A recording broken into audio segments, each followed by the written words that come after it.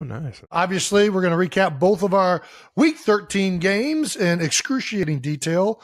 And then we will get to our shout-outs for the fan mentions of the week. So maybe something from the Chicago Blackhawks. Ooh. Talk about the biggest storylines from around the league, of course, and including the latest development and the movement to ban the Brellarly shove. Yeah, finally, get that out of here. But first, as always, new news. New news. All righty. First bit of new news. Spotify put out their lists of the most popular podcasts, songs, artists, and albums of 2023. Jason, stop. Ooh. And New Heights is officially number one. Numero uno. Sports podcast of 2023. That's right. Number one sports podcast of 2023. Shout out again to the 92%ers 92. and everybody that listens to this, watches this, contributes Comes to across this this wonderful podcast, community. yeah.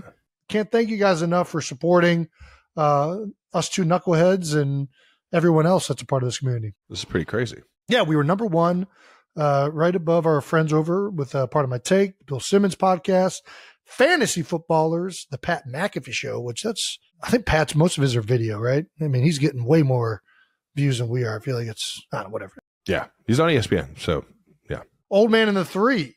Yeah, so a lot of good names on this, a lot of great podcasts. Honored to be up there with all of these. 1,000%. Some other highlights from the 2023 Spotify Wrapped page. We are streaming in 134. That's right.